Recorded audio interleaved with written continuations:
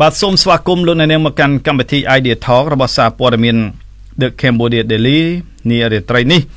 ដែលវាគ្មិនរបស់យើងគឺលោកកឹមសុខអ្នកវិភាគនយោបាយនិងជាអនុប្រធាននៃក្រុមប្រឹក្សាអភិបាលនៃចលនានិស្សិតដើម្បីលទ្ធិប្រជាធិបតេយ្យនិងបណ្ឌិតសេកសុជាតិនាយកប្រតិបត្តិនៃអង្គការអភិវឌ្ឍភ្នត់គំនិតបាទលោកទាំងពីរនឹងចូលរួមពិភាក្សាទៅលើប្រធានបទស្ដីអំពីស្ថានភាពសេដ្ឋកិច្ចក្នុងអំឡុងនិងក្រោយស្ថានភាព COVID-19 នៅកម្ពុជាបាទប្រសិនបើលោកអ្នកនាងមានសំណួរឬយោបល់សូមសរសេរនៅក្នុងប្រអប់ comment ខាងក្រោមនៃកម្មវិធីផ្សាយរបស់យើងតាមអាសយដ្ឋាន www.facebook.com/withoutfearorfavourkh បាទនៅពេលនេះយើងបានភ្ជាប់លោកកឹមសុខហើយនឹងលោកសេកសុជាតិហើយបាទជំរាបសួរលោកកឹមសុខបាទបាទជំរាបសួរលោកតាំងសាលដាហើយជំរាបសួរលោកបណ្ឌិតសេកសុជាតិបាទជំរាបសួរបណ្ឌិតសេកសុជាតិបាទជំរាបសួរបាទសូមជំរាបសួរលោកតាំងសាដាហើយលោកកឹមសុខហើយនិងបងប្អូនជនរួមជាតិដែលកំពុងតាមដានស្ដាប់វិទ្យុកម្មវិធីរបស់ Idea Talk របស់ ThecambodiaToday នៃរាត្រីនេះបាទសូមអរគុណច្រើនលោកទាំងពីរហើយលោកទាំងពីរសុខសប្បាយជាធម្មតាទេបាទសុខសប្បាយទេបាទសុខសប្បាយខ្ញុំនៅនេះមិនសូវសុខទេព្រោះ COVID រាំងខ្ទប់អត់ឲ្យទៅណារួចធ្វើឲ្យកើតដែរបាទបានសង្ងំនៅធ្វើការវិផ្ទះបាទសង្ឃឹមថាលោកបណ្ឌិតនៅក្នុងផ្ទះអាចហាត់កីឡាបានតិចតួចដើម្បីឲ្យបែកញើសការពារឲ្យមាន immune system ហើយខំញ៉ាំទឹកដូចថារបស់ជូរបង្កើននៅគេហៅថា immune ណាបាទប្រព័ន្ធការពារសរីរាង្គយើងហ្នឹងបានឲ្យមានកម្លាំងដើម្បីទប់ទល់ដែរបាទពាក់ព័ន្ធទៅនឹងបញ្ហា COVID-19 នេះដោយបណ្ឌិតសេកសុជាតិហើយនិងលោកកឹមសុខបានដឹងស្រាប់ហើយថាក្រសួងសេដ្ឋកិច្ចនិងហិរញ្ញវត្ថុធ្លាប់បានបញ្ជាក់ថាកម្ពុជាមានធនធានថវិកាគ្រប់គ្រាន់សម្រាប់ទប់ទល់ទៅនឹងវិបត្តិ COVID-19 ក្នុងរយៈពេល2ឆ្នាំទៅមុខទៀតហើយកន្លងមករដ្ឋាភិបាលលោកហ៊ុនសែនក៏ធ្លាប់បានបញ្ជាក់អំពីការបញ្ចេញសាច់ប្រាក់ជាង$2000 លានហើយនឹងលោកក៏បានធ្លាប់បង្ហាញដែរថាលោកមានមាសរាប់តោនឯណោះអាចទប់ទល់បានរឿង COVID កម្រិតប៉ុណ្ណេះបាទប៉ុន្តែរហូតមកទល់ពេលនេះគេនៅមិនទាន់ឃើញរដ្ឋាភិបាលប្រកាសអំពីការចាត់ចែងសាច់ប្រាក់ជាក់លាក់ណាមួយផែនការច្បាស់លាស់ណាមួយទៅដល់ប្រជាពលរដ្ឋដែលកំពុងទីទាល់ក្រខ្វះខាតអង្គច្រកឆ្នាំងអ្នកខ្លះហ្នឹងអង្គហ្នឹងគឺថាថតមកបង្ហោះតាម Facebook ហ្នឹងគឺថាអង្គច្រកឆ្នាំងហើយអង្គអ្នកខ្លះបានរត់ពីភ្នំពេញទៅដល់ខេត្តវិញដោយសារគ្នាអស់អង្គអស់បាយអស់ទឹកហើយបាទ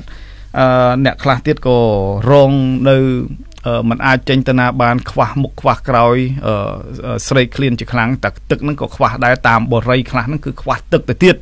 ហើយបរិយខ្លះហ្នឹងក៏មានឡានដឹកទឹកចែកទៅទៀតបាទដូច្នេះខ្ញុំចង់សួរទៅលោកកឹមសុខមុនគេថាតើរដ្ឋាភិបាលត្រូវជួយដោះស្រាយបញ្ហារបស់ពលរដ្ឋទូទៅ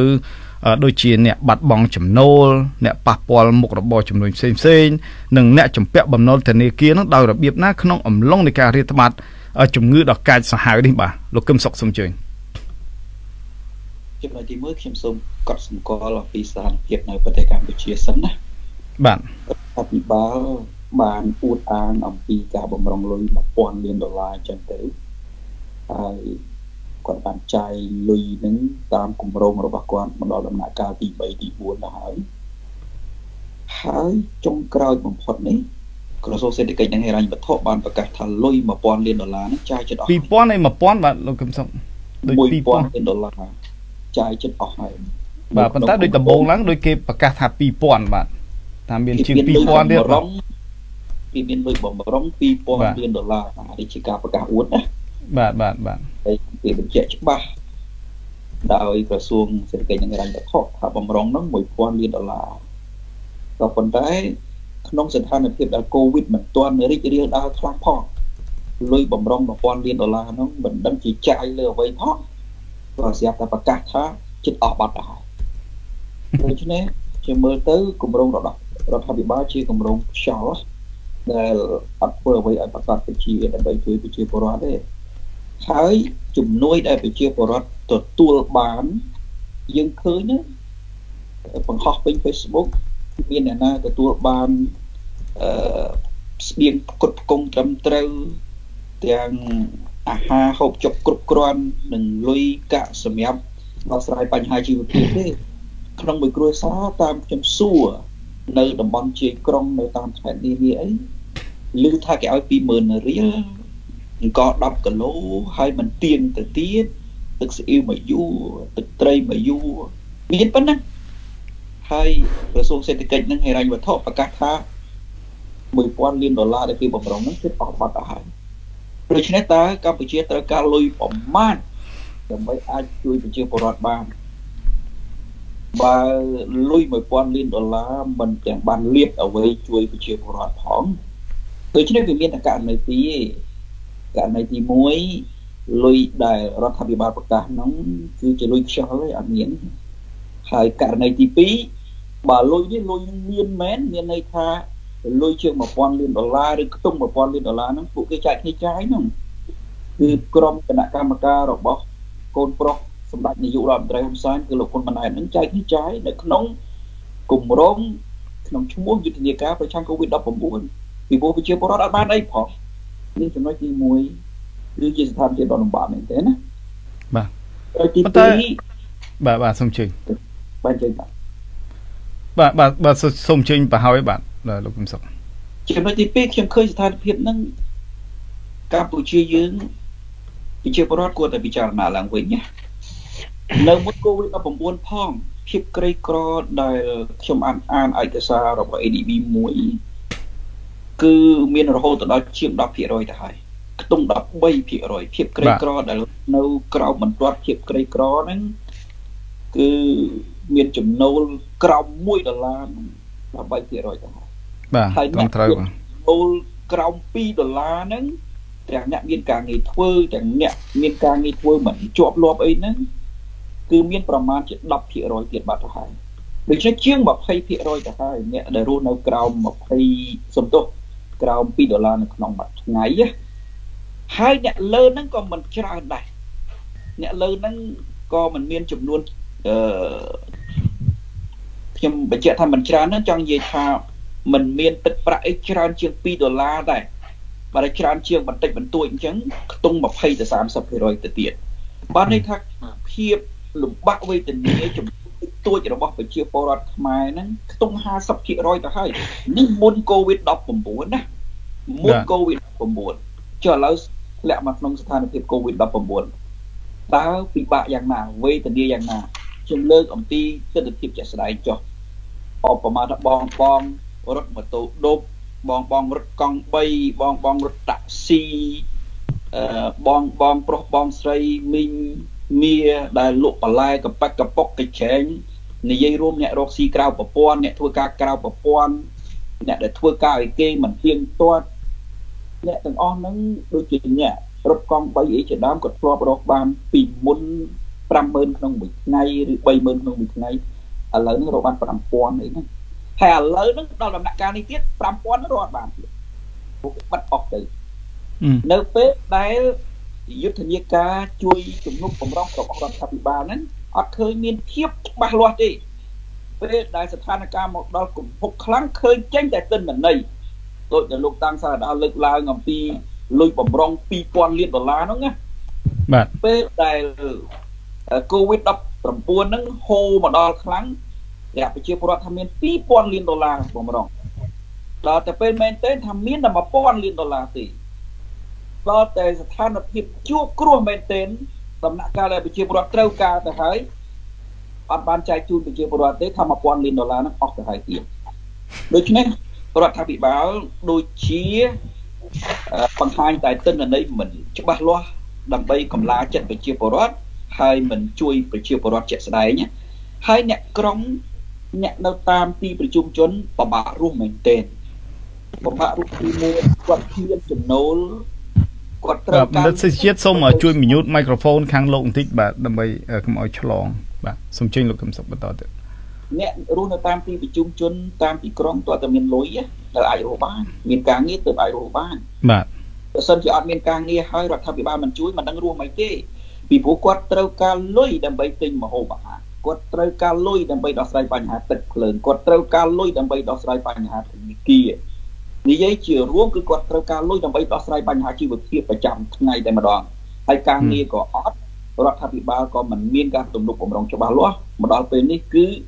ស្ថានភាពស្ងាត់ដូចចោលដូចសេះចឹងនៅស្រុកខ្មែរយើងនៅតាមទីប្រជុំជនស្ថានភាពបែបនេះប្រជាពលរដ្ឋមួយចំនួនបានប្រាប់មកខ្ញុំថាវាដូចសម័យប៉ុលពតទៅហើយមានផ្ទះហើយស្ងាត់ឈឹងមានផ្សារអត់មានការលក់ដូរអី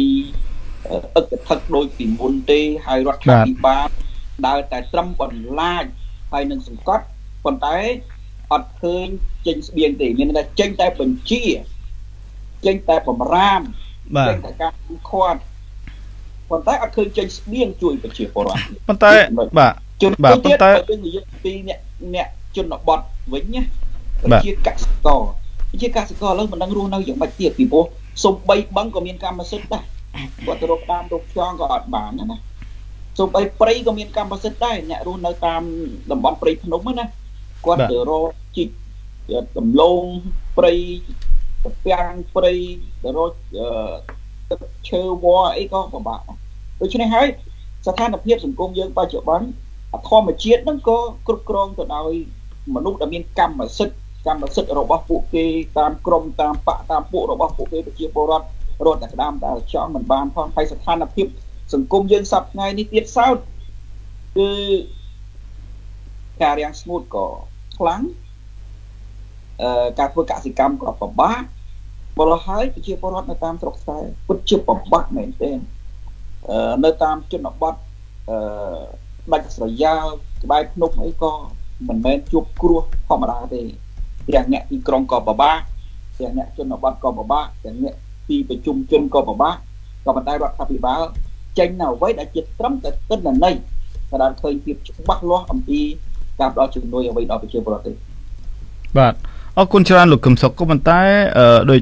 ក្រុមរបស់លោកហ៊ុនម៉ាណែតរួមទាំងភរិយារបស់លោកហ៊ុនម៉ាណែតកាលពីពេលថ្មីនេះឃើញបានចេញធ្វើការយ៉ាងសកម្មដែរតែមិនចឹងឯងដូចថាជាការដែលជួយផ្ដល់នៅកញ្ចប់ជំនួយផ្ដល់នៅអាហារអីដល់អ្នកក្រដែលយក Start Olympic ក្នុងជាមូលដ្ឋានក្នុងការចែកអំណោយទាំងអស់នោះដល់ជនក្រីក្រតើការធ្វើប៉ុណ្នេះលោកគិតថាវាជាចំណុចpositive ចំណុចវិជ្ជមានមួយដែរដែលក្រុមរបស់លោកហ៊ុនសែនកូនរបស់លោកហ៊ុនសែនកំពុងនាំគ្នាធ្វើយ៉ាងសស្រាក់សស្រាំនេះដែរទេលោកកឹមសុខពួកគេធ្វើការមិនយល់អ្វីដែលជាតួនាទីរបស់ពួកគេផងហ្នឹងតួនាទីរបស់ពួកគេគឺមន្ត្រីរដ្ឋាភិបាល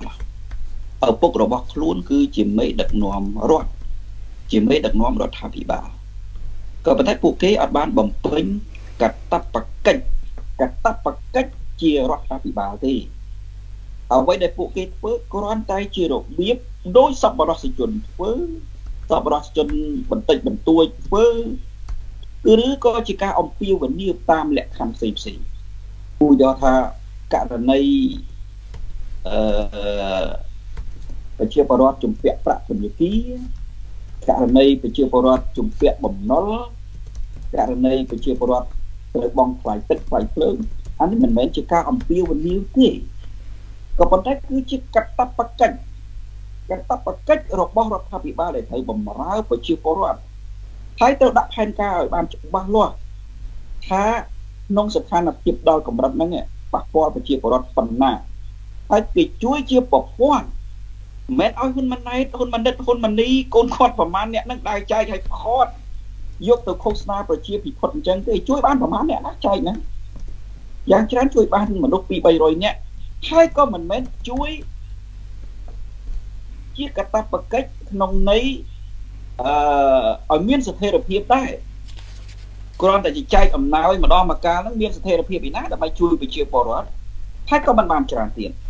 ដូច្នេះការងាររបស់ពួកគាត់ត្រូវបង្ហាញអំពីគម្រោងច្បាស់លាស់របស់រដ្ឋាភិបាលជាកាតព្វកិច្ចមិនមែនធ្វើការឃោសនាប្រជាពិភពចែកអំណោយហើយក៏មិនមែនជារបៀបប្រកាសក្នុងន័យអំពាវនាវដូចដែលយើងឃើញកន្លងមកដែរ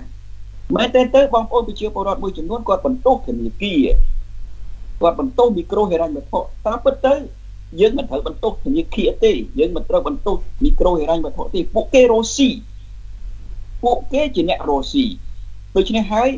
គេត្រូវបង្វិលលុយរបស់ពួកគេ គេត្រូវការប្រាក់ចំណេញក៏ប៉ុន្តែកតាបកិច្ចដែលត្រូវជួយបងប្អូនសម្រួលជាមួយធនាគារជាមួយមីក្រូហិរញ្ញវត្ថុគឺរដ្ឋមិនមែនយើងទៅបន្ទោសធនាគារឬបន្ទោសមីក្រូហិរញ្ញវត្ថុទេគេជាដៃគូរ៉ូស៊ីទេជាដៃគូរ៉ូស៊ីជាមួយប្រជាពលរដ្ឋជាដៃគូរ៉ូស៊ីជាមួយរដ្ឋក៏ប៉ុន្តែអ្នកជួយដោះស្រាយប្រជាពលរដ្ឋដែលជាកតាបកិច្ចតែម្ដងគឺរដ្ឋត្រូវធ្វើការសម្របសម្រួលជាមួយធនាគាររដ្ឋត្រូវធ្វើការសម្របសម្រួលជាមួយមីក្រូហិរញ្ញវត្ថុទើបអាចដោះស្រាយបញ្ហានឹងបានម្ល៉េះហើយអ្វីដែលយើងឃើញជារូបភាពកន្លងមកគឺជារូបភាពមួយដែលខ្ញុំមើលឃើញថាប្រជាពិភពច្រើនជាងការបំពេញកាតព្វកិច្ចក្នុងនាមជាមេដឹកនាំរដ្ឋក្នុងនាមជាមន្ត្រីក្នុងរដ្ឋាភិបាលក្នុងនាមជាអ្នកចាត់ចែងការងាររបស់រដ្ឋពីព្រោះកាលណាពួកគេជាអ្នកដឹកនាំរដ្ឋកញ្ចប់ថវិកាជាតិនៅលើពួកគេបានន័យថាកញ្ចប់ថវិការបស់ពលរដ្ឋនៅលើពួកគេជាអ្នកកាន់ធនាគារពួកគេជាអ្នកហូតពន្ធពួកគេជាអ្នកប្រមូលលុយជាតិកាន់កន្ត្រកថវិកាជាតិអាលុយដែលជាកថវិកាជាតិនឹងហើយគឺជារបស់ប្រជាពលរដ្ឋមានន័យថាលុយរបស់ប្រជាពលរដ្ឋនៅលើដៃរបស់ពួកគេបាទម្ល៉េះពេលដែលមានបញ្ហាពួកគេត្រូវតែដោះស្រាយជូនប្រជាពលរដ្ឋក្នុងន័យនៃការចាត់ចែងបែបកតាបកិច្ចមិនមែនទៅថតរូប2 3ប៉ុស្តិ៍ហើយថតវីដេអូ2 3ឃ្លីបបង្ហោះថាខ្លួនបានជួយណាស់នោះទេមិនមែនអញ្ចឹងទេបាទប៉ុន្តែលោកកឹមសុខឧទាហរណ៍ថាប្រសិនបើលោកហ៊ុនសែនចេញសេចក្តីប្រកាសមើងម៉ាត់ឲ្យផ្អាកការយកប្រាក់សងរំលោះឬក៏ការប្រាក់អីពីប្រជាពលរដ្ឋដោយធនាគារឬក៏ស្ថាប័នមីក្រូហិរញ្ញវត្ថុហ្នឹងថាតើក្រុមធនាគារឬក៏ក្រុមស្ថាប័នមីក្រូហិរញ្ញវត្ថុហ្នឹងមានលុយឯណាក្នុងការសងបន្តទៅឲ្យអ្នកដែលខ្លួនខ្ចីមករកស៊ីបន្តបដាក់ថែមទៀតហ្នឹងបាទលោកកឹមសុខគេមិនអាចទៅប្រកាសដោយប្រើអំណាចប្រាប់ទៅធនាគារមីក្រូហិរញ្ញវត្ថុឬក៏អ្នកសាងសង់ផ្ទះល្វែងថាអ្នកឯងត្រូវឈប់សិនអ្នកឯងត្រូវផ្អាកសិនគេមិនអាចធ្វើអញ្ចឹងទេតែពិតគេមិនត្រូវធ្វើបែបហ្នឹងទេរដ្ឋាភិបាលក៏មិនត្រូវធ្វើបែបហ្នឹងដែរអញ្ចឹងយើងនិយាយថាអញ្ចឹងរដ្ឋាភិបាលអំពាវនាវត្រូវហើយក៏មិនត្រូវដែរអំពាវនាវមានន័យថារដ្ឋាភិបាលត្រូវសង្គ្រោះទាំងមីក្រូហិរញ្ញវត្ថុត្រូវសង្គ្រោះទាំងធនាគារបាទហើយត្រូវសង្គ្រោះទាំងប្រជាពលរដ្ឋនេះរដ្ឋាភិបាលក៏ប៉ុន្តែវិធីសង្គ្រោះធនាគារមិនមែនមានន័យថាឲ្យធនាគារប្រកាសឈប់យកទេក៏មិនមែនមានន័យថាឲ្យមីក្រូហិរញ្ញវត្ថុប្រកាសយកឈប់យកដែរក៏មិនមែនមានន័យថាឲ្យអ្នកសង់ផ្ទះល្វែងក្រុមហ៊ុនមួយហ្នឹងឈប់យកលុយដែលត្រូវបង់ជូនក្រុមហ៊ុនគេពីប្រជាពលរដ្ឋដែរមិនមែនអញ្ចឹងទេក៏ប៉ុន្តែដូចខ្ញុំបញ្ជាក់ខាងដើមថាជាកាតព្វកិច្ចរបស់រដ្ឋាភិបាលដែលត្រូវសម្របសម្រួលជាមួយធនាគារឥឡូវឧទាហរណ៍ថាដល់ដំណាក់កាលហ្នឹងនេះធនាគារប្រឈមអីធនាគារប្រឈមនឹងការបង្វិលលុយព្រោះធនាគារមួយចំនួនមីក្រូហិរញ្ញវត្ថុមួយចំនួនត្រូវយកលុយពីស្ថាប័នហិរញ្ញវត្ថុអន្តរជាតិដើម្បីរកស៊ីដែរអញ្ចឹងតើអត្រាការប្រាក់របស់ធនាគារឬមីក្រូហិរញ្ញវត្ថុដែលយកលុយពីស្ថាប័នអន្តរជាតិនឹងកម្រិតប៉ុណ្ណាអញ្ចឹងរដ្ឋាភិបាលត្រូវទៅជួយដោះស្រាយធនាគារនេះដោះស្រាយរបៀបណាឥឡូវហ្នឹងរដ្ឋាភិបាលត្រូវនិយាយជាមួយនឹងម្ចាស់ហិរញ្ញវត្ថុអន្តរជាតិដែលធនាគារនៅក្នុងស្រុកខ្ចីនេះតើម្ចាស់ហិរញ្ញវត្ថុអន្តរជាតិទាំងអស់នោះគេអាចបន្ធូរឲ្យធនាគារក្នុងស្រុកបានកម្រិតណាដែរឧទាហរណ៍បញ្ចុះតម្លៃការប្រាក់កម្រិតណាឬបន្ធូរការបង់រំលោះដែលធនាគារក្នុងស្រុកទៅបង់ឲ្យធនាគារអន្តរជាតិនឹងកម្រិតណាដែរឃើញទេតោះតែរដ្ឋាភិបាលជួយអញ្ចឹងជួយមួយវិញទៀតរដ្ឋាភិបាលខ្លួនឯងតាមពិតជាកំហុសរបស់រដ្ឋាភិបាលដែលមកដល់ពេលនេះរដ្ឋាភិបាលអត់មានទិន្នន័យថាប្រជាពលរដ្ឋក្រីក្រពិតប្រាកដយ៉ាងម៉េចការងារប៉ះពាល់យ៉ាងដូចម្ដេចហើយនឹងត្រូវជួយប្រជាពលរដ្ឋយ៉ាងណានេះពីព្រោះនៅប្រទេសគេនេះណាកាលណា COVID-19 មកដល់គេមានទិន្នន័យហ្មងដោយលោកតាំងសារដាធ្វើការអីនៅអាមេរិកកាំងពេលដែលលោកតាំងសារដាឈប់ការពីការងារហ្នឹងអញ្ចឹងរដ្ឋាភិបាលអាមេរិកគេដឹងហ្មងគេដឹងថាចំណូលរបស់លោកតាំងសារដាពីមុនដែលនៅធ្វើការប្រមាណឥឡូវហ្នឹងឈប់បាត់ចំណូលនឹងហើយតើរដ្ឋគេត្រូវជួយបណ្ណាដើម្បីឲ្យរស់ដូច្នេះមែនទេទៅវាគឺជាការទទួលខុសត្រូវមួយរបស់រដ្ឋាភិបាលដែលអសមត្ថភាពដែលមិនដឹងថាឥឡូវនឹងប្រជាពលរដ្ឋឈប់ ធ្វើការប្រមាណបាត់បង់ការងារប្រមាណប្រជាពលរដ្ឋក្រីក្រនឹងកម្រិតបណ្ណាហើយអ្នកទាំងអស់ហ្នឹងតើជំពាក់ធនាគារបណ្ណារដ្ឋាភិបាលត្រូវជួយសម្រួលមិនមែនប្រកាសឲ្យធនាគារហ្នឹងគេមិនឈប់យកទេគឺរដ្ឋាភិបាលត្រូវជួយសម្រួលថាឥឡូវហ្នឹងចំនួនអ្នកជំពាក់ធនាគារមាន2លានអញ្ចឹងចេះឧទាហរណ៍ប្រសិនបើមាន2លានអ្នកឬក៏2លានគ្រួសារជំពាក់ធនាគារម្ល៉េះហើយរដ្ឋាភិបាលត្រូវជួយសម្រួលថាខ្លួនដោះស្រាយកម្រិតណាឲ្យប្រជាពលរដ្ឋដែលជំពាក់ធនាគារនឹងអាចប្រជាពលរដ្ឋជួយសម្រួលបានទៅធនាគារបង់ក្នុងតម្លៃទាបឬក៏មិនបង់សោះក្នុងរយៈពេលខ្លីហើយធនាគារបញ្ចុះបណ្ណាមានន័យថារដ្ឋាភិបាលជួយប្រជាពលរដ្ឋដើម្បីសម្រួលជាមួយធនាគារគឺបង់ទៅឲ្យធនាគារដើម្បីឲ្យធនាគាររស់ដែរមិនមែនមានន័យថានៅពេលដែលបញ្ហាមកដល់ក៏ប្រកាសបិទមិនមែនទេបិទដួលទាំងធនាគារប្រជាពលរដ្ឋក៏យ៉ាប់ធនាគារក៏ដួលមីក្រូហិរញ្ញវត្ថុក៏ដួលប្រទេសជាតិហ្នឹងគឺដួលទាំងអស់គ្នាតែម្ដងគេអត់ធ្វើអញ្ចឹងទេម្ល៉េះហើយបើយើងនិយាយឲ្យចំការខ្វះខាតរបស់ប្រជាពលរដ្ឋគឺទាល់តែរដ្ឋាភិបាលហ្នឹងបំពេញកាតព្វកិច្ចរបស់ខ្លួនឯងដោះស្រាយប្រមូលទិន្នន័យមកប្រជាពលរដ្ឋប្រមាណលានគ្រួសារប្រមាណ10000គ្រួសារដែលជំពាក់ធនាគារហើយរដ្ឋាភិបាលជួយក្នុងកម្រិតណាដើម្បីសម្រាលបន្ទុកពលរដ្ឋហើយអាចឲ្យធនាគារបានរស់ដែរនេះតាមពិតអាហ្នឹងជាកាតព្វកិច្ចរបស់រដ្ឋាភិបាលណាមិនមែនមានន័យថាអំពាវនាវហើយក៏មិនមែនមានន័យថាប្រកាសបិទដែរឥឡូវឧទាហរណ៍មួយទៀតឧទាហរណ៍ក្រុមហ៊ុនសាងសង់ផ្ទះល្វែងបូរីអីចឹងចុះក្រុមហ៊ុនសាងសង់ផ្ទះល្វែងក្រុមហ៊ុនខ្លះគាត់មានទុនតែ 30% ទេនៅក្នុងការសាងសង់ផ្ទះល្វែងអញ្ចឹងលុយប្រហែលជា40ទៅ50% ទៀតគាត់ត្រូវទទួលបានពីការទិញពីអតិថិជនគឺប្រជាពលរដ្ឋហើយទុំ20ទៅ30% ទៀតគាត់យកពីធនាគារអញ្ចឹងទៅបើពេលធនាគារក៏លំបាកហើយប្រជាពលរដ្ឋក៏លំបាកនៅក្នុងករណីហ្នឹងប្រសិនបើរដ្ឋាភិបាលថាឥឡូវបិទមិនឲ្យទទួលលុយពីប្រជាពលរដ្ឋតែម្ដងតែមិនឲ្យធនាគារទៅយកលុយពីក្រុមហ៊ុនដែលសាងសង់នឹងតែម្ដងដូច្នេះធនាគារក៏ដួលចំណែកឯក្រុមហ៊ុនដែលសាងសង់នោះក៏ដួលម្ល៉េះហើយគេមិនអាចឲ្យក្រុមហ៊ុនសាងសង់ក៏ដួលធនាគារក៏ដួលប្រជាពលរដ្ឋក៏លំបាកអញ្ចឹងទេគេត្រូវដោះស្រាយអ្នកដោះស្រាយគឺអ្នកណាគឺរដ្ឋាភិបាលហ្នឹងតែម្ដងរដ្ឋាភិបាលត្រូវទៅពិភាក្សាជាមួយក្រុមហ៊ុនសំណង់ទាំងអស់ហ្នឹងត្រូវពិភាក្សាជាមួយធនាគារថាខ្លួនជួយសម្រួលប៉ុណ្ណាដើម្បីអាចក្រុមហ៊ុនហ្នឹងក៏អាចនៅតែដើរបានឧបមាថាមិនចំណេញចុះណាទល់ចុងទល់ដើមចុះរស់ស៊ីណាក្នុងរយៈពេលហ្នឹងវាតែជួយដោះសម្រាលបន្ទុកគ្នាទៅវិញទៅមកក្រុមហ៊ុនក៏មិនគួរតែរកប្រាក់ចំណេញអីក្នុងពេលហ្នឹងធនាគារក៏មិនគួររកប្រាក់ចំណេញទៅពេលហ្នឹងពីព្រោះប្រជាពលរដ្ឋក៏លំបាកហើយប្រជាពលរដ្ឋហ្នឹងគឺជាដៃគូរកស៊ីរបស់ធនាគារហើយនិងក្រុមហ៊ុននឹងទៀតដូច្នេះរដ្ឋាភិបាលត្រូវបន្ធូរជួយប្រជាពលរដ្ឋហើយក៏ត្រូវពិភាក្សាជាមួយក្រុមហ៊ុនឯកជនទាំងអស់ហ្នឹងនិងធនាគារតាមពិតគឺជាតួនាទីរបស់រដ្ឋាភិបាលក៏ប៉ុន្តែរដ្ឋាភិបាលយើងរាល់ថ្ងៃមិនបានដើរតួនាទីអញ្ចឹងរដ្ឋាភិបាលយករួចខ្លួនពេលមានបញ្ហាចេញសេចក្តីអំពាវនាវអត់បានទៅជជែករកដំណោះស្រាយអីត្រឹមត្រូវជាមួយធនាគារមកពីទំនងជារដ្ឋាភិបាលហ្នឹងអត់លុយទៅដោះស្រាយទាំងអស់បាទអរគុណច្រើនបាទលោកកឹមសុខមានសំណួរមួយពីអ្នកទេសនារបស់យើងគាត់ឈ្មោះជានិចហៅ10គុតបាទគាត់បានដាក់សំណួរមួយគាត់សួរថាគាត់ថាខ្ញុំចង់សួរលោកកឹមសុខមួយសំណួរ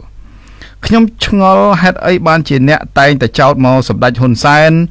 ហើយនឹងចោទមកដល់ប្រទេសជាតិខ្មែរអញ្ចឹងមើលមកខ្មែរដូចជាសត្រូវមិនដែលឃើញលោកកឹមសុខនិយាយល្អ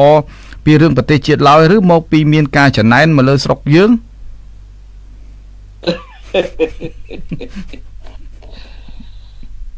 ខ្ញុំស្រឡាញ់ប្រទេសខ្មែរហើយបេះដូងខ្ញុំនៅស្រុកខ្មែរបំណងដែលជាវត្ថុធំបំផុតរបស់ខ្ញុំគឺចង់ឲ្យខ្មែររីកចម្រើនមានប្រជាធិបតេយ្យដីខ្មែរការពារបានសម្បត្តិភោគផលរបស់ខ្មែរត្រូវចែកត្រូវឲ្យប្រជាពលរដ្ឋដែលជាម្ចាស់នឹងអាចឲ្យសុខលើទ្រព្យសម្បត្តិធម្មជាតិដែលខ្លួនមានចង់ឲ្យសេដ្ឋកិច្ចខ្មែររីកចម្រើនហើយចង់ឲ្យ សេរីភាពនៃប្រជាពលរដ្ឋខ្មែរត្រូវគោរពដោយអ្នកដឹកនាំដូច្នេះខ្ញុំគ្មានបំណងសូម្បីតែបន្តិចមកតោះបង្អាប់ប្រជាជាតិខ្មែរទេអ្វីដែលខ្ញុំចង់និយាយគឺដល់នៅយោបល់ដើម្បីរកការរីកចម្រើនទៅដល់ប្រជាជាតិខ្មែរយើងជារួមមិនមែនបន្តបង្អាប់ទេប៉ុន្តែការដែលខ្ញុំនិយាយអំពីលោកនាយករដ្ឋមន្ត្រីហ៊ុនសែនពីព្រោះគាត់ជាអ្នកដែលមានកាតព្វកិច្ចដឹកនាំជាតិហើយគាត់មិនបានបំពេញកាតព្វកិច្ចរបស់គាត់បានត្រឹមត្រូវខ្ញុំគ្មានគោលដៅធ្វើសត្រូវនឹងគាត់ទេមិនមែនបែបហ្នឹងទេប៉ុន្តែគាត់មិនបានបំពេញកាតព្វកិច្ចត្រឹមត្រូវឥឡូវឧបមាទៅដូរពីលោកហ៊ុនសែនទៅលោកសខេងក៏ខ្ញុំនៅតែរិះគន់ដដែលហ្នឹងបើលោកសខេងគាត់ធ្វើមិនបានត្រឹមត្រូវបើដូរលោកពីសខេងទៅលោកហ៊ុនម៉ាណែតក៏ខ្ញុំនៅតែរិះគន់ដដែលហ្នឹងដូរពីអ្នកណាក៏ដោយពីអ្នកណាទៅអ្នកណាមួយក៏ដោយហើយបើដូរពីហ៊ុនសែនទៅគណៈបកប្រឆាំងបច្ចុប្បន្នទៅកឹមសុខាក្តីទៅលោកសំរងស៊ីក្តីក៏ខ្ញុំនៅតែរិះគន់ដដែលហ្នឹងលើចំណុចដែលត្រូវរិះគន់ប្រសិនបើខ្ញុំនៅតែជាអ្នកតាមដានកិច្ចការសង្គម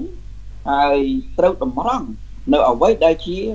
ផ្លូវខ្ញុំគិតឃើញថាវារីកចម្រើនដល់ជាតិដូច្នេះយើងត្រូវរិះគន់លំអចំណុចដែលខ្ញុំត្រូវរិះគន់លោកនាយករដ្ឋមន្ត្រីហ៊ុនសែនហើយមិនមែនជាការចិញ្ចឹមចិត្តរិះគន់ទេក៏មិនមែនជាការរៀបចំផែនការរិះគន់ក៏មិនមែនជាការរៀបចំគោលដៅរិះគន់ក្នុងន័យសំអប់បុគ្គលនិងបុគ្គលក៏គ្មានបានមែនដែរក៏ប៉ុន្តែអ្វីដែលខ្ញុំរិះគន់ចំពោះគាត់ពីព្រោះតែតួនាទីក្នុងការដឹកនាំជាតិស្ថិតនៅលើកណ្ដាប់ដៃរបស់គាត់ហើយខ្ញុំរិះគន់គាត់ពីព្រោះខ្ញុំមើលមិនឃើញថាកន្លែងណាដែលអនុវត្តទៅវាត្រូវ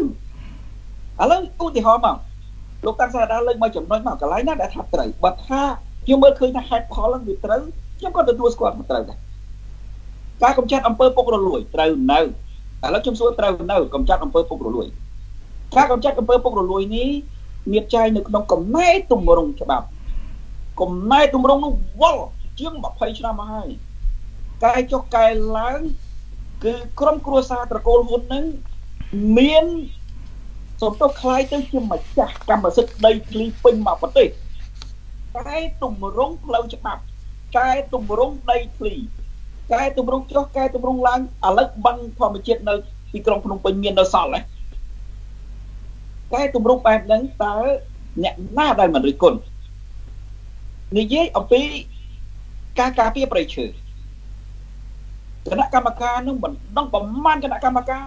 តាំងពីគណៈកម្មការតំបន់គណៈកម្មការខេត្តគណៈកម្មការទូទាំងប្រទេសគណៈកម្មការថ្នាក់ជាតិរហូតដល់មានប្រធានគណៈកម្មការខ្លះទៅតែថាគម្រាមបាញ់មីស៊ីលពីលើទៅលើជនល្មើសទៀតតែទីបំផុតទៅមែនអ្នកដឹកជើងនៅដឹកជើងឲ្យសុវត្ថិភាពដដែលហ្នឹងដូច្នេះខ្ញុំឲ្យឧទាហរណ៍មួយមកឧទាហរណ៍ថាកន្លែងណាដែលគាត់ធ្វើត្រូវហើយខ្ញុំមើលឃើញថាមានហេតុផលត្រូវខ្ញុំក៏ទទួលស្គាល់ថាត្រូវដែរខ្ញុំមិនមែនមុខងល់និយមដែលចាំអង្គុយវាយប្រហារលោកនាយករដ្ឋមន្ត្រីហ៊ុនសែននេះអត់ទេគោលដៅរបស់ខ្ញុំគឺកែតម្រង់បង្ហាញផ្លូវវេកផ្លូវត្រូវសម្រាប់ប្រទេសជាតិមិនមែនអង្គុយវាយប្រហារលោកនាយករដ្ឋមន្ត្រីហ៊ុនសែនទេដូចដែលលោកឃើញស្រាប់ហើយអ្នកនយោបាយណាក៏ដោយដែលខ្ញុំមើលឃើញថាជាទស្សនៈផ្ទាល់ខ្លួនរបស់ខ្ញុំជាហេតុផលរបស់ខ្ញុំដែលខ្ញុំមិនគិតថាតើហេតុផលរបស់ខ្ញុំត្រូវ 100% គឺអត់ឬក៏អត់ទេប៉ុន្តែប្រជាពលរដ្ឋជាអ្នកវាតម្លៃទៅសូម្បីអ្នកនយោបាយប្រឆាំងក៏ដោយតែខ្ញុំមើលឃើញថាដើរជៀសពីផ្លូវដែលធ្វើឲ្យអ្នកប្រជាធិបតេយ្យខ្លាំងក៏ខ្ញុំរិះគន់ដូចតែគ្នាដែរពីព្រោះអីពីព្រោះគោលដៅរបស់ខ្ញុំមិនមែនបំរើបុគ្គលណាហើយក៏មិនមែនចាប់រិះគន់បុគ្គលណាដែរគោលដៅរបស់ខ្ញុំគឺដើម្បីប្រទេសជាតិរីកចម្រើនឥឡូវសម្ដេចនាយករដ្ឋមន្ត្រីហ៊ុនសែនដាក់ចេញគោលការណ៍ឲ្យច្បាស់មកថាប្រកួតប្រជែងបោះឆ្នោតឲ្យបានត្រឹមត្រូវខ្ញុំនិយាយពីការបោះឆ្នោតមួយចុះឧទាហរណ៍បើកំតិចគណៈបកប្រឆាំងទៅកែច្បាប់កោជបច្បាប់បោះឆ្នោតកែច្បាប់គណៈបកនយោបាយរំលាយគណៈបកគេទាំងអយុត្តិធម៌ទៅយកកៅអី125អង្គុយក្នុងសភាឯកបកតែឯងហើយនិយាយអ្វីតាមតែខ្លួនចង់ធ្វើចង់និយាយហើយប្រជាពលរដ្ឋអត់មានសេរីភាពក្នុងការទទួលបានផលប្រយោជន៍ពីសម្បត្តិធនធានធម្មជាតិនៃប្រទេសកម្ពុជាទេត្រង់ហ្នឹងតើមិនរិះគន់កើតទេ ពីព្រោះខ្ញុំជាចំណែកមួយនៅក្នុងសង្គមជាតិកម្ពុជាដែរដូច្នេះខ្ញុំត្រូវរិះគន់ដែរខ្ញុំមានមិត្តភក្តិខ្ញុំមានបងប្អូនខ្ញុំមានសាច់ញាតិហើយសាច់ញាតិធំបំផុតរបស់ខ្ញុំគឺឈាមខ្មែរដូចគ្នាជាង16លានអ្នកនៅប្រទេសកម្ពុជាដូច្នេះខ្ញុំត្រូវការពារសាច់ញាតិរបស់ខ្ញុំមកប្រទេសបើទោះបីជាខ្ញុំមានលទ្ធភាពការពារបានប៉ុណ្ណាកម្រិតណាឥទ្ធិពលក្នុងការការពារប៉ុណ្ណាប្រជាពលរដ្ឋចូលរួមក្នុងសកម្មភាពជាមួយខ្ញុំប៉ុណ្ណាអានោះវាជាសមត្ថភាពផ្ទាល់ខ្លួនរបស់ខ្ញុំទេវាមិនមែនជារឿងខុសឬក៏ត្រូវទេក៏ប៉ុន្តែរឿងដែលសំខាន់ឲ្យលោកនាយករដ្ឋមន្ត្រីហ៊ុនសែនឲ្យគណៈបកប្រជាជនកម្ពុជាដាក់ចេញគោលការណ៍ឲ្យច្បាស់មកហើយខ្ញុំមើលឃើញថាត្រូវខ្ញុំសរសើរហើយប៉ុន្តែខ្ញុំមិនទាន់មើលឃើញថាកន្លែងណាវាត្រូវដូច្នេះអ្នកដែលសួរខ្ញុំក្តីហើយបងអូនឈាមខ្មែរនៅក្នុងគណៈបកប្រជាជនក្តីហើយឈាមមិនលាយខ្មែរ 100% ក៏ដោយប៉ុន្តែសញ្ជាតិជាខ្មែរហើយយើងមិនជាប្រកាន់អីនឹងគ្នាទេប៉ុន្តែដាក់មកដាក់សំណួរមកដាក់ហេតុផលមកដាក់ចំណុចមកមានកត្តាអ្វីខ្លះដែលថាសម្ដេចនាយករដ្ឋមន្ត្រីហ៊ុនសែននេះដឹកនាំលើនយោបាយនេះត្រូវហើយនយោបាយនេះខុសទេយើងជជែកគ្នាហើយឥឡូវប្រសិនបើចង់ដឹងថាការរិះគន់របស់ខ្ញុំត្រូវឬខុសហើយពួកគាត់យល់ថានយោបាយរបស់ពួកគាត់កន្លែងណាត្រូវឬខុសពួកគាត់មន្ត្រីធំមកកកោរាប់រយនាក់គាត់នៅគណៈរដ្ឋមន្ត្រីឡើងមកជជែកគ្នាមកប្រសិនបើខ្ញុំមើលឃើញថាត្រូវខ្ញុំសរសើរហើយមិនចាំបាច់អង្គុយរិះគន់ធ្វើអីទៀតទេពីព្រោះកាលណាគេដឹកនាំត្រូវក្នុងផ្លូវជាតិមានអ្វីដែលយើងដែលជាអ្នកគិតជាតិដែលនៅប្រឆាំងដដែលអត់មានត្រូវប្រឆាំងទេឥឡូវកែសង្គមកម្ពុជាឲ្យទៅជារបបមួយប្រជាធិបតេយ្យពិតប្រាកដប្រកួតប្រជែងគ្នាខ្ញុំសរសើរបាទសារព័ត៌មាន ThecambodiaToday ក៏សូមស្វាគមន៍ដែរបើសិនមានបេក្ខជនពីខាងគណៈបកប្រជាជនកម្ពុជាក្តីឬក៏ភាគីលោកសំរងស៊ីក្តីដើម្បីឡើងមកទៅជែកសួរដេញដោលគ្នាពាក់ព័ន្ធទៅនឹងបញ្ហានយោបាយឬក៏បញ្ហាសង្គមជាតិយើងបើកចំហរងចាំជានិច្ចបាទលោកសេសជាតិបាទខ្ញុំសូមងាកទៅលើលោកសេសជាតិម្ដងបាទលោកសេសជាតិនៅទីនេះទេលោកសេសជាតិដោយលោកដឹងស្រាប់ហើយថាក្នុងកលៈទេសៈបច្ចុប្បន្ននេះពលរដ្ឋលំបាកក្នុងការធ្វើចរាចរណ៍ណាស់តំបន់ខ្លះហ្នឹងដូចជានៅសកាត់ទលេបាសាក់ក្នុងពេលថ្មីនេះនៅក្នុងខណ្ឌចកាមនហ្នឹងគឺថាអាជ្ញាធរបិទច្រកចេញចូលរបស់ប្រជាពលរដ្ឋទាំងកណ្ដាលថ្ងៃត្រង់ដើម្បីបង្ការជំងឺ Covid-19 ដែលនាំឲ្យពលរដ្ឋនៅទីនោះស្រែកបន្ទោសជាខ្លាំងហើយហាក់ដូចជាចង់តទល់ជាមួយសមត្ថកិច្ចថែមទៀតផងតើលោកគិតថាអាជ្ញាធរគួរដោះស្រាយបញ្ហានេះរបៀបណាដើម្បីឲ្យមានប្រសិទ្ធភាពជាងនេះពាក់ព័ន្ធទៅនឹងបញ្ហាបំរាមគោចរគោអីហ្នឹងគឺថាអនុវត្តភ្លាមបិទភ្លាមអញ្ចឹងតើប្រជាពលរដ្ឋគាត់បានត្រៀមអីខ្លះដើម្បីទប់ទល់ទៅនឹងការហូបចុកជីវភាពចាំថ្ងៃរបស់គាត់នោះរបៀបម៉េចហ្នឹងទៅនឹងបាទលោកសេសជាតិសូមជឿ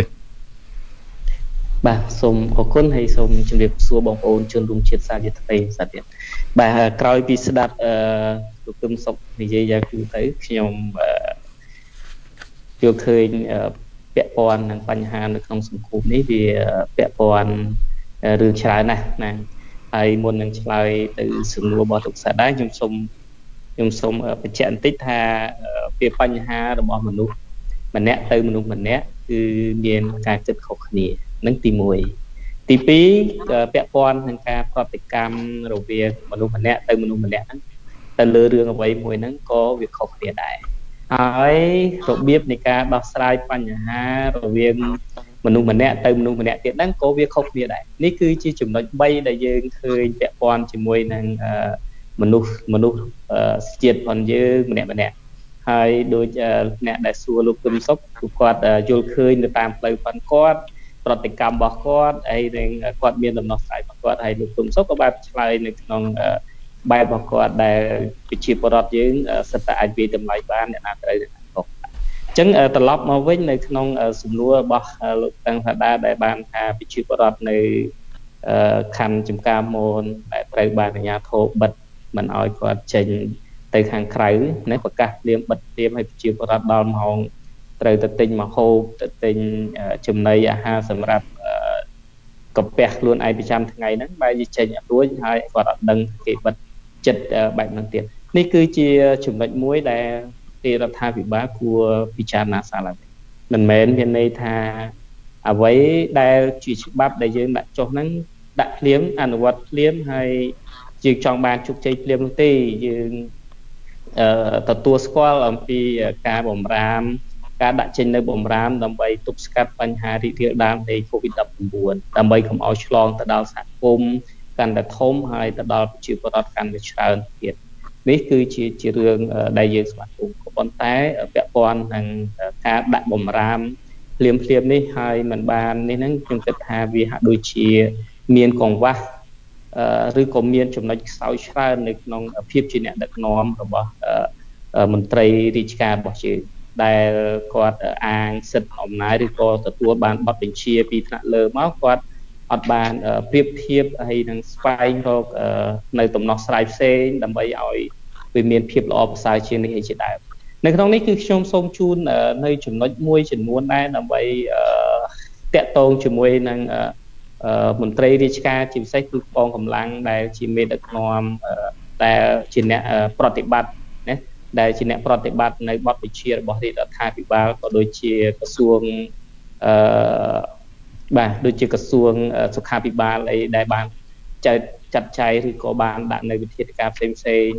តាមផ្លូវច្បាប់អីហ្នឹងគឺខ្ញុំសូមឲ្យ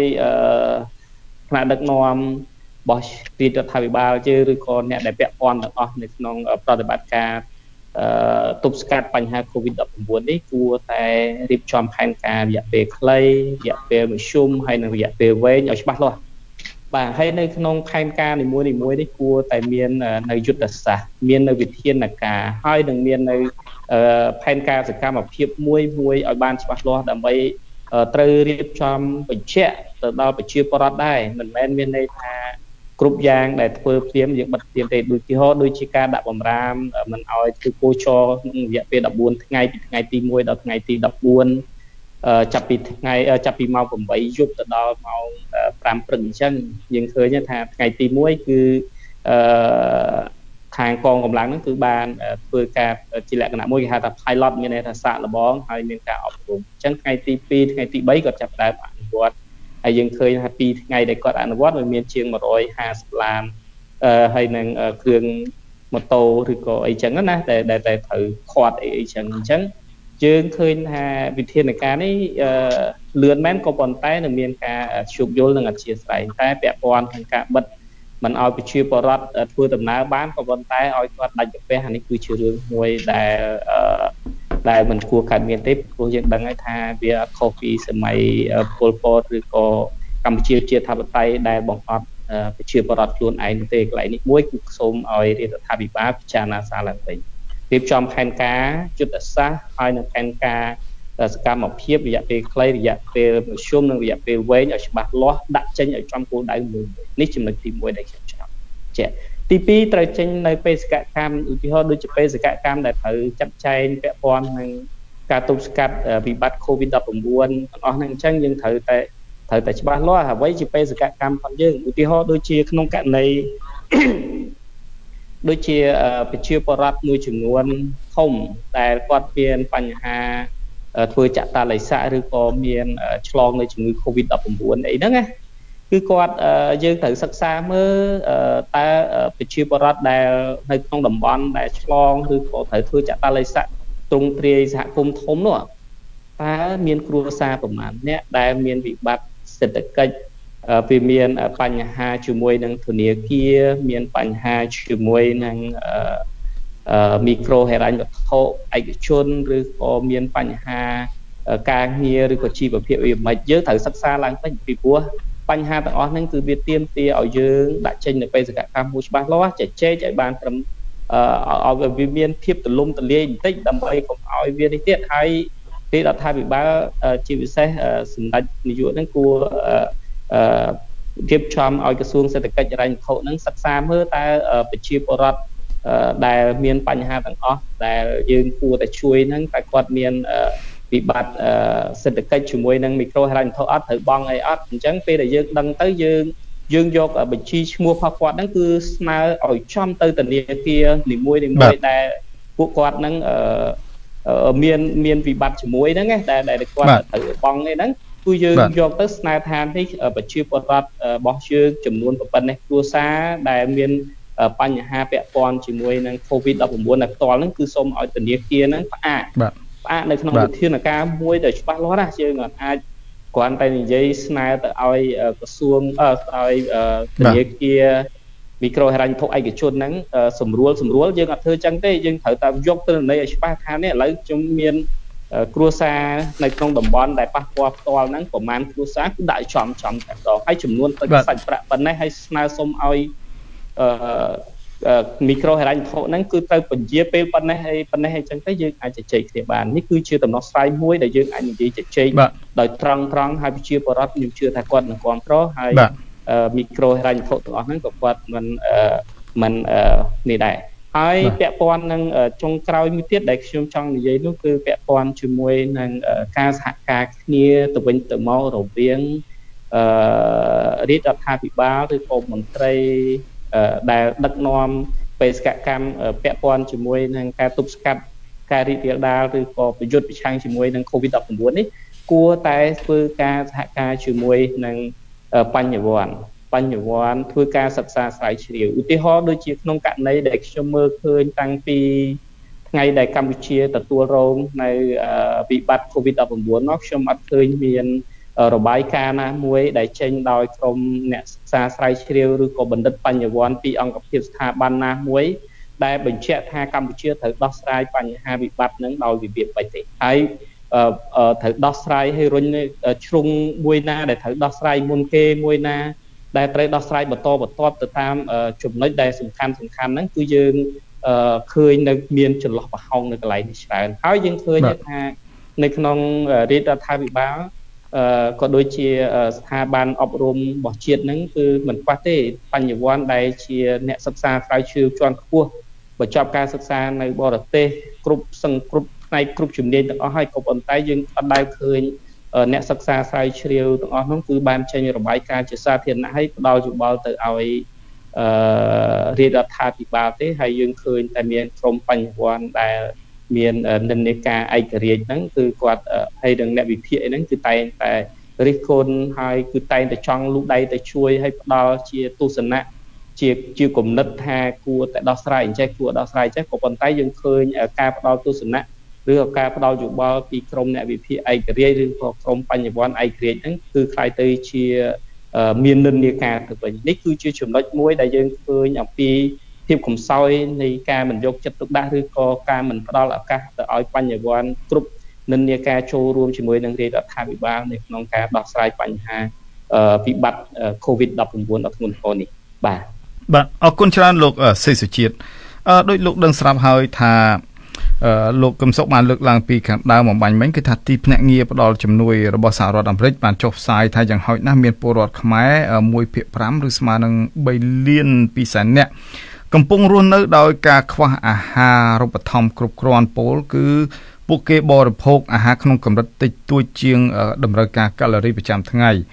ប៉ុន្តែបើគេគិតពីចំនួនពលរដ្ឋខ្មែរដែលរស់នៅត្រឹមបន្ទាត់ភាពក្រីក្រវិញតួលេខនឹងមានកម្រិតខ្ពស់ជាងតួគួរឲ្យកត់សម្គាល់ហើយចំណែកសារព័ត៌មាន Diplomat របស់អាមេរិកកាលពេលថ្មីនេះបានចុះផ្សាយនៅចុងខែតុលាថាពលរដ្ឋខ្មែរដែលរស់នៅត្រឹមបន្ទាត់នៃភាពក្រីក្រមានចំនួនជាង 13%ដូច្នេះសំណួររបស់ខ្ញុំចង់សួរលោកថាប្រសិនបើរដ្ឋាភិបាលដោះស្រាយវិបត្តិសេដ្ឋកិច្ចដោយសារ COVID-19 នេះមិនចេញទេតើពលរដ្ឋខ្មែរនឹងកាន់តែលំបាកហើយជួបហានិភ័យហើយចំនួនតួលេខនេះនឹងមានការកើនឡើងបែបណាដែរបាទមនិតសេសុជាតិបាទសូមអរគុណនេះជាសំណួរមួយដ៏ល្អហើយវាជាបញ្ហារួមរបស់កម្ពុជាអញ្ចឹងនៅក្នុងកលៈទេសៈនេះខ្ញុំមិនចង់និយាយឬក៏ទម្លាក់បន្ទុកឬក៏បន្ទោសទៅផ្នែកណាមួយរបស់យើងនោះទេសូម្បីតែរាជរដ្ឋាភិបាលក្តីសូម្បីតែប្រជាពលរដ្ឋយើងក្តីសូម្បីតែវិស័យឯកជនក្តីហើយនិងវិស័យសាធារណៈរបស់យើងក្តីគឺយើងចង់ឲ្យមានការស្ដីបន្ទោសលើកដាក់គ្នាទៅវិញទៅមកហើយមិនព្រមទទួលខុសត្រូវឬក៏មិនព្រមជជែកគ្នាដើម្បីរកដំណោះស្រាយជូនជាតិទេនេះគឺជាអ្វីមួយដែលខ្ញុំចង់បញ្ជាក់ថាជាពេលវេលាមួយដ៏ស័ក្តិសមហើយល្អបំផុតដែលកម្ពុជាជាពិសេសគឺប្រជាពលរដ្ឋយើងជាជនជាតិខ្មែរដូចគ្នាគួរតែចេះជួយគ្នាដើម្បីទប់ស្កាត់បញ្ហា COVID-19 នេះ ហើយចំពោះតួលេខទាំងពីរដែលលោកតាំងសាដាបានលើកហ្នឹងគឺជារឿងត្រឹមត្រូវណាស់ពីព្រោះបច្ចុប្បន្នបើទោះបីជាមានបញ្ហា COVID នេះកាន់តែធ្ងន់ធ្ងរទៅហើយរដ្ឋាភិបាលបានធ្វើកិច្ចការជាច្រើនដើម្បីទប់ស្កាត់លើការរីករាលដាលនៃជំងឺ COVID-19 ក៏ដោយក៏ប៉ុន្តែក្រោយវិបត្តិ COVID យើងនៅតែជឿជាក់ថាចំនួននៃភាពក្រីក្ររបស់ប្រជាពលរដ្ឋអាចនឹងកើនក៏ប៉ុន្តែសួរថាកើននៅកម្រិតណាគឺយើងមិនទាន់អាចវាយតម្លៃបានទេគឺត្រាណាតែយើងចប់ COVID ហើយយើងចាប់ផ្ដើមធ្វើការសិក្សាស្រាវជ្រាវមួយដើម្បីធ្វើសំណាក់រកសំណាក់ហើយរកធ្វើដើម្បីឲ្យយើងអាចស្វែងរកនៅលទ្ធផលមួយទៅតាមរូបមន្តតាមលក្ខណៈវិទ្យាសាស្ត្រមួយដើម្បីអាចវាយតម្លៃបានកម្រិតនៃការកើននោះនៅក្នុងកម្រិតណាក៏ប៉ុន្តែជើងងាកមកវិញនៅក្នុងចំណុចកន្លែងនេះគឺខ្ញុំចង់និយាយថាអ្វីដែលរាជរដ្ឋាភិបាលឬក៏ថ្នាក់ដឹកនាំនៃ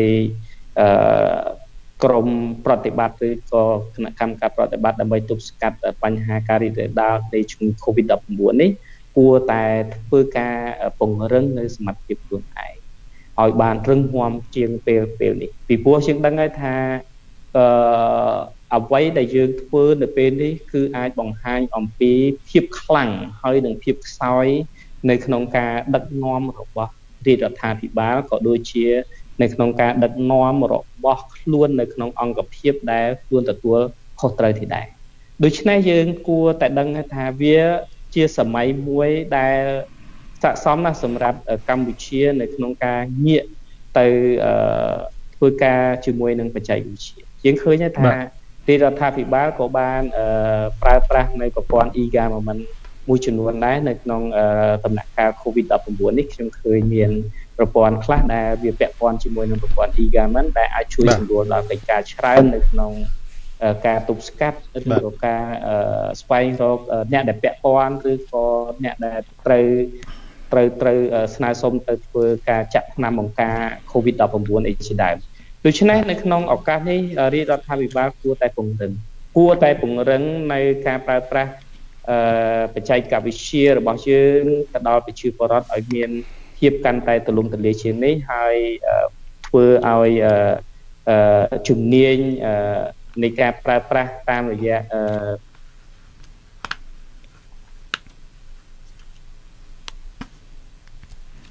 ប្រើប្រាស់អ៊ីនធឺណិតតាមទូរស័ព្ទតាម smartphone ឬក៏យើងអាចនិយាយថាវាជាសម័យកាលរបស់ IoT គឺជារឿងមួយដ៏ល្អដែរបាទដើម្បីឲ្យប្រជាពលរដ្ឋនឹងចូលរួមឲ្យបានកាន់តែច្រើនដើម្បីអាចផ្លាស់ប្ដូរក៏ប៉ុន្តែបើសិនជារាជរដ្ឋាភិបាលមានការធ្វើឬក៏ធ្វើការកិច្ចការនេះមិនបានល្អវាបង្ហាញនៅភាពខ្សោយហើយនឹងអាចធ្វើឲ្យមានការមើលឃើញនៅពីភាពអវិជ្ជមានកាន់តែច្រើនទៅហើយនឹងធ្វើឲ្យមានការបាត់បង់នៅទំនុកចិត្តកាន់តែខ្លាំងពីសំណាក់ប្រជាពលរដ្ឋឬក៏ពីសំណាក់ប្រជាឆ្នោតអីជាដើមបាទនេះគឺជាចំណុចដែលគួរតែពិចារណាឲ្យបានទៅដល់បាទអរគុណច្រើនបណ្ឌិតសេសុជាតិចំណែកលោកកឹមសុខបាទលោកកឹមសុខនៅទីនេះទេបាទលោកកឹមសុខបាទលោកកឹមសុខខ្ញុំចង់សួរសំណួរមួយដោយលោកបានបាទដោយលោកបានដឹងស្រាប់ហើយនៅអំបញ្ញមិញនេះយើងបានអានព័ត៌មានមួយពាក់ព័ន្ធទៅនឹងការផ្ដល់នៅយុទ្ធសាស្ត្ររបស់បណ្ឌិតឡៅម៉ុងហៃដែលជាអ្នកវិភាគនយោបាយសង្គមអ្នកវិភាគនយោបាយឯករាជ្យបាទដែលលោកកំពុងមានវត្តមាននៅក្នុងប្រទេសកម្ពុជាហើយលោកបានផ្ដល់អនុសាសន៍ថារដ្ឋាភិបាលអាចដំឡើងនៅពន្ធដីបាទដីសម្បត្តិសេដ្ឋកិច្ចអញ្ចឹងទៅឬក៏ដីប្រជាពលរដ្ឋណាដែលមានទំហំដីធំបាទចាប់ពីប្រមាណ25ហិកតាដល់50ហិកតាពី51ហិកតាឡើងទៅរហូតដល់9000ហិកតាហ្នឹងត្រូវបង់តម្លៃប្រមាណអញ្ចឹងទៅបាទហើយដូច្នេះរដ្ឋាភិបាលអាចយកលុយហ្នឹងមកជួយស្ដារសេដ្ឋកិច្ចជាតិឬក៏ទប់ទល់ទៅលើបញ្ហា COVID-19 ឬក៏ជួយដល់ជនក្រីក្រអីជាដើមតើលោកមានការបកស្រាយយ៉ាងណាដែរជុំវិញការលើកឡើងរបស់បណ្ឌិតឡៅម៉ុងហៃដូចនេះបាទលោកកឹមសុខការលើកឡើងរបស់គាត់ត្រឹមត្រូវហើយគំនិតទស្សនៈរបស់គាត់ដែលលើកឡើងហ្នឹងក៏មានការលើកឡើងយូរមកហើយដែរដោយអ្នកវិភាគផ្សេងខ្ញុំក៏ធ្លាប់លើកឡើងយូរមកហើយអំពីការជួយទ្រទ្រង់សេដ្ឋកិច្ចហើយកុំឲ្យខ្ជះខ្ជាយ ដីនៅប្រទេសកម្ពុជាទៅក្រោមការកាន់កាប់របស់ពួកអង្គការឈ្មោះធំហើយនឹងមានអ្នកមានអំណាចដែលធ្វើចិត្តណាដោយរដ្ឋាភិបាលត្រូវសិក្សាឡើងវិញឲ្យបានច្បាស់ប្រសិនបើមានឆន្ទៈជួយប្រទេសជាតិពិតប្រាកដតើដីសម្បត្តិទំហំកម្រិតណាគួរយកពន្ធប៉ុណ្ណាហើយអ្នកដែលកាន់កាប់ដីក្នុងបរិមាណប៉ុណ្ណាទំហំប៉ុណ្ណាគួរតែយកពន្ធកម្រិតណាត្រូវសិក្សានឹងឡើងវិញណាសិក្សាអំពីលទ្ធភាពដែលត្រូវយកពន្ធបង្កើនលើការយកពន្ធដីអ្នកមានមិនមែនយកពន្ធដីកសិករណាយកពន្ធដីកសិករដែលមានក្បាលដីធ្វើស្រែបន្តិចបន្តួចទេចង់សំដៅទៅលើឈ្មួញអង្គការដែលមានដីឧបមាថាចាប់ពី50ហិកតាឡើងទៅខ្ញុំឧបមាទេណាពីព្រោះអាហ្នឹងយើងត្រូវសិក្សាដោយពិនិត្យមើលអំពីលទ្ធភាពឲ្យបានច្បាស់លាស់ថាគួរយកពន្ធប៉ុណ្ណាក្នុងទំហំដីប៉ុណ្ណាកម្រិតណាហើយស្ថានភាពដីខុសតំបន់គ្នាក៏មានលក្ខណៈខុសគ្នានៃការយកពន្ធដែរដូច្នេះខ្ញុំគាំទ្រឲ្យមានការសិក្សាឡើងវិញដើម្បីយកពន្ធពីព្រោះស្រុកណាក៏ដោយគេមិនដែលឲ្យពួកឈ្មួញមានលុយពួកអ្នកធំទៅគ្រប់គ្រងដីពេញប្រទេសដោយធ្វើអ្វីក៏បានហើយដីមួយចំនួនហ្នឹងគាត់យកអត់មានធ្វើអីទេគាត់យកចោលតែម្ដងដូច្នេះអាហ្នឹងវាកាត់បន្ថយនៅភាពលោភលន់នៃការចង់បានដីរបស់ពួកអង្គការធំផងពីព្រោះកាលណាបានដីទៅហើយមិនធ្វើផលិតកម្មអ្វីត្រូវបង់ពន្ធដូច្នេះពួកគាត់ក៏មិនទៅចង់បានដីតាមចិត្តទេណាបាទចំណុចមួយទៀតគឺថាកាលណាពួកគាត់គ្រប់គ្រងដីក្នុងទំហំធំហើយត្រូវបង់ពន្ធជូនប្រជាពលរដ្ឋសំទោសត្រូវបង់ពន្ធជូនរដ្ឋដូច្នេះពួកគាត់ក៏បានជួយរួមចំណែកក្នុងការជួយរដ្ឋហើយរដ្ឋក៏បានចំណូលក្នុងការជួយជាតិដែរខ្ញុំលើកទឹកចិត្តធ្វើការសិក្សាឡើងវិញពីព្រោះបើយើងនិយាយមែនទែនទៅខ្ញុំមិនបានសិក្សាឲ្យច្បាស់មិនដឹងឲ្យគំនិតថាតើអីទំហំប៉ុណ្ណាគួរយកពន្ធប៉ុណ្ណាទេណាទោះតែយើងមានការសិក្សាឡើងវិញចំណុចទី2ដើម្បីដោះស្រាយបញ្ហា COVID-19 នេះយើងនាំគ្នាកត់សម្គាល់ឃើញដូចគ្នាអង្គការមួយចំនួននៅពេលដែលសម្ដេចនាយករដ្ឋមន្ត្រីហ៊ុនសែននឹងគាត់ប្រកាស2លាន1លានមិនមែនលានរៀលលានដុល្លារ$50,000 $20,000ងាយខ្ញុំឃើញលុយរបស់ពួកគាត់លុយទៅមិនដឹងមកពីណាលុយងាយចូលណាប៉ុន្តែខ្ញុំនិយាយបែបដូចនេះមិនមែនមានន័យថាប្រឆាំងទៅនឹងការធ្វើសប្បុរសធម៌ទេមិនអញ្ចឹងទេប៉ុន្តែខ្ញុំឃើញលុយអង្គការមួយចំនួននឹងចេញងាយបំផុតហើយបើយើងពិចារណាអំពីអង្គការនៅស្រុកខ្មែរ700នាក់ខ្ញុំគិតទៅប្រហែលជា700នាក់ដែលលោកទិន្នន័យរបស់ខ្ញុំលំអៀងខ្លះបងប្អូនអ្នកស្លាប់ដូចជាង1000នាក់អីបាទដូចបាទយើងធ្លាប់ចុះផ្សាយដូចជាង1000នាក់មិនអញ្ចឹងគំសត់មានទិន្នន័យខ្លះថា700នាក់ទិន្នន័យខ្លះថាជាង1000បាទឥឡូវយើងឧបមាថា1000នាក់ទៅចុះឬក៏ឧបមាថា700នាក់ជាចុះឲ្យវាតិចបំផុតបាទបើសិនជាអង្គការ700នាក់នៅក្នុងប្រទេសកម្ពុជាខ្ញុំគិតថាអង្គការទាំងអស់នោះចូលជាអង្គការគឺគាត់មានចំនួនគាត់មានលុយហើយមានកាតព្វកិច្ចត្រូវបំពេញជាអង្គការឥឡូវហ្នឹងកូវីដមកដល់ហើយត្រូវជួយបំពេញកាតព្វកិច្ច700នាក់បើសិនយើងចែក25ខេត្តក្រុងទៅក្នុងមួយខេត្តជិត30នាក់ចឹងអង្គការជិត30នាក់ហ្នឹងគួរតែត្រូវបែងចែកឲ្យទៅជួយដោះស្រាយបញ្ហាជីវភាពរបស់ប្រជាពលរដ្ឋពីព្រោះបកកើតពីសម័យសង្គមរាស្ត្រនិយមអង្គការម្នាក់ចិញ្ចឹមទាហាន300នាក់ខ្ញុំជាប្រចាំហ្មងអង្គការណាបើឥឡូវយើងថាមិនបាច់ទៅចិញ្ចឹមជាប្រចាំទេយើងដោះស្រាយបញ្ហាប្រឈមជាក់ស្ដែងឧទាហរណ៍អង្គការបង្កើតក្រុមអង្គការតាមខេត្តមួយទៅសហការជាមួយអាជ្ញាធរខេត្តទៅក្នុងការផលិតទំនិញឬក៏ម្ហូបអាហារឬក៏ចែកស្បៀងដល់ប្រជាពលរដ្ឋនៅតាមខេត្តនានាដើម្បីអាចដោះស្រាយបញ្ហាជួយរដ្ឋាភិបាលតែប្រសិនបើអង្គការទាំងអស់នោះពិតជាអង្គការដែលឡើងមកដោយចំនួនរកស៊ីរបស់គាត់ត្រឹមត្រូវមែនណាគឺអាចធ្វើបែបហ្នឹងបាន700នាក់ច្រើនណាហើយលោកតាំងសាដាថាជាង1000នាក់ទៅឯណោះខ្ញុំក៏មិនដឹងឲ្យច្បាស់ទិន្នន័យហ្នឹងដែរព្រោះខ្ញុំធ្លាប់មើលទិន្នន័យប្រហែលឆ្នាំមុនថា700នាក់ដូច្នេះថា700នាក់អញ្ចឹងទៅចុះ យើងអង្គញាអាចជួយបានប៉ុន្តែមកដល់ពេលនេះយើងឃើញតែរបៀបប្រជាពិធដ្ឋទៅវិញប្រជាពិធដ្ឋអង្គញាមួយចំនួននៅពេលដែលសម្ដេចនាយករដ្ឋមន្ត្រីគាត់ប្រកាសចឹងទៅ2លាន3លានហើយលុយនោះងាយងាយហ่าបើនៅស្រុកគេណានៅស្រុកគេដែលមានការគ្រប់គ្រងបែបនេះទីរដ្ឋត្រឹមត្រូវប្រជាធិបតេយ្យត្រឹមត្រូវដូចជានៅហ្វាំងឡង់នៅប្រទេសអឺរ៉ុបណាអ្នកដែលបង្កើតការងារច្រើនខ្ញុំមិនដឹងថាគេឲ្យឈ្មោះជាអង្គញាឬអត់ទេប៉ុន្តែអ្នកដែលបង្កើតការងារច្រើនដល់ប្រជាពលរដ្ឋហ្នឹងគឺគេបន្ធូរពន្ធគេសម្រួលទៅដល់ការរកស៊ីមួយចំនួនបើយើងនិយាយឲ្យចំទៅប្រៀបធៀបដូចអង្គញានៅប្រទេសកម្ពុជាយើងអញ្ចឹងហ៎ដូច្នេះអង្គញាទាំងអស់ហ្នឹងបានសម្រួល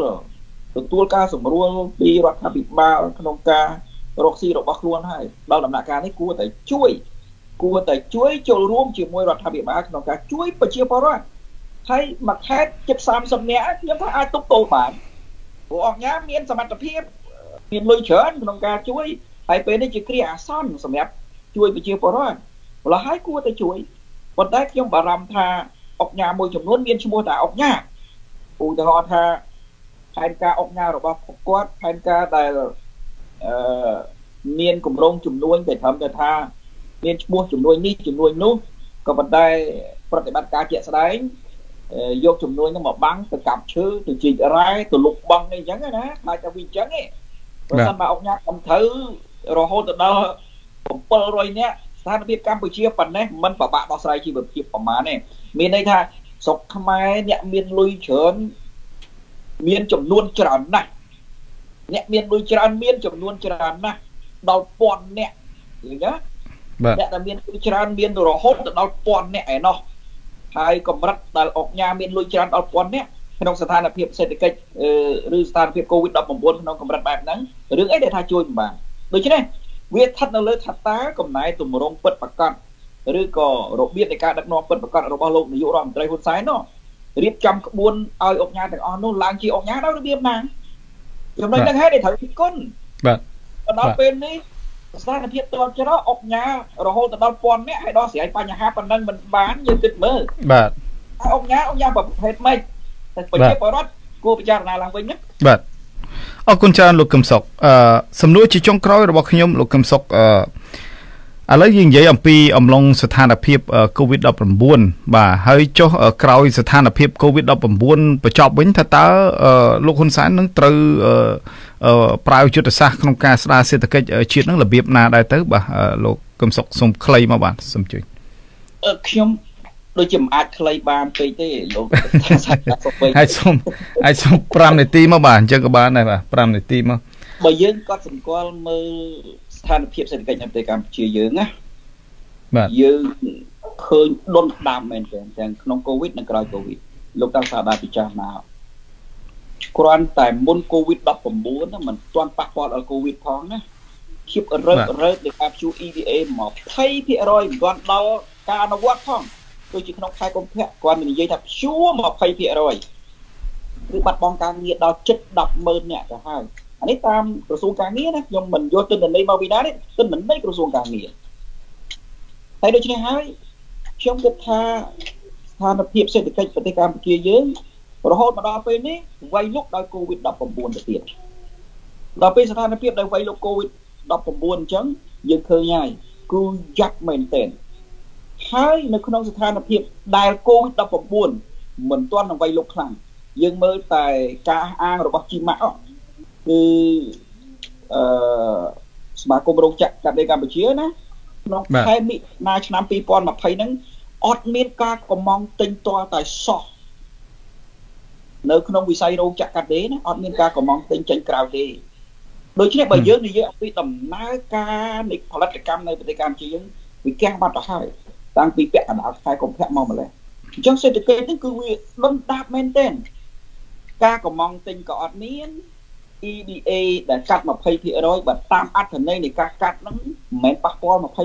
យ៉ាងតិច 60% ពីព្រោះកាត់ទំនិញសំខាន់ដែលត្រូវនាំចេញពីប្រទេសកម្ពុជាហើយ